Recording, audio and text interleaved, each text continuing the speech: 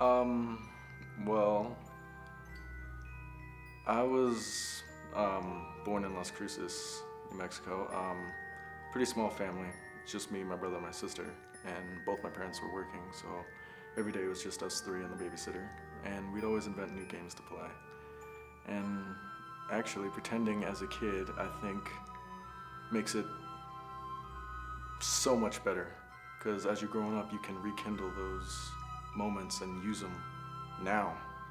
And I mean, as childish as they seem, they tend to work in this line of work.